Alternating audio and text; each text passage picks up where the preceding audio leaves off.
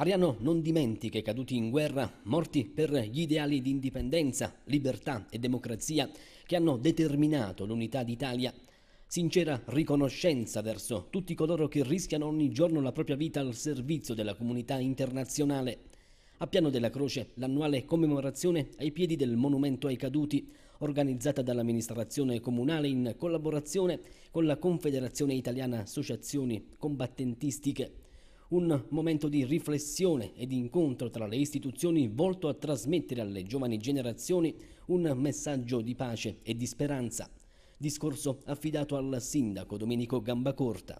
La guerra è la cosa più orribile che può accadere ad un popolo. Ecco perché l'articolo 11 della nostra Carta Costituzionale recita: l'Italia ripudia la guerra come strumento di offesa alla libertà degli altri popoli e come mezzo di risoluzione delle controversie internazionali.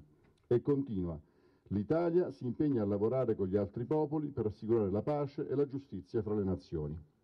Cari ragazzi, ieri, nel prepararmi a questa cerimonia, pensavo a cosa dire. Oggi, 4 novembre 2014, in particolare ai giovani, futuri cittadini del domani, a voi che tra pochi anni avrete la responsabilità di guidare questa nostra Italia.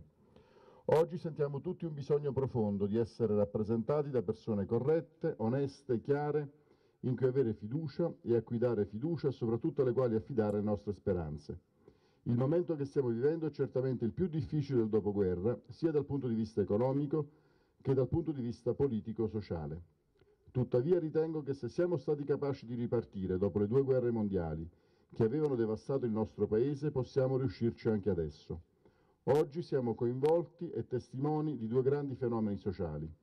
Da una parte le difficoltà di molte nostre famiglie che non hanno più mezzi economici per poter vivere, dall'altro un contesto mondiale in cui essere cittadini italiani significa fare i conti con l'immigrazione, l'accoglienza, la collaborazione, la solidarietà, il rispetto reciproco.